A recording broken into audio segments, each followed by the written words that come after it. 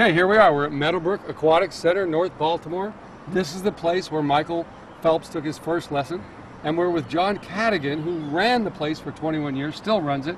What was he like as a kid running around here? Oh, he's your typical 8-year-old. I mean, he would get in a little bit of trouble every once in a while. What kind of trouble? No more worse than anybody else. Well, you the usual, flipping people off of rafts or dunking kids underwater. And I was always that guy. maybe running a little more than he should have. He should have been walking. And how would you punish him? he would be benched. And we were just talking about that a minute ago.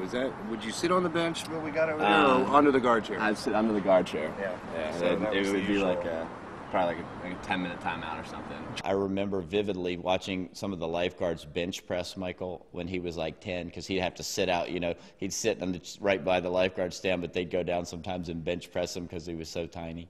Like everyone else is out there, if we play like categories or these little games, and I'd be the one sitting under the bench.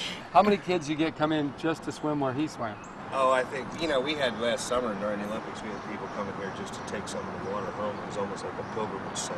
What? They come and put it in little bottles? Big little bottles and take some of the water home. Yeah. Did you say, stop that, we need Well, that? no, I tried to sell it to them. There was only about a half dozen. Like it's Lourdes or something? Yeah. People- really? Holy water. Yeah. That's crazy. That's pretty cool. I didn't know that. Thanks. No problem. Nice place.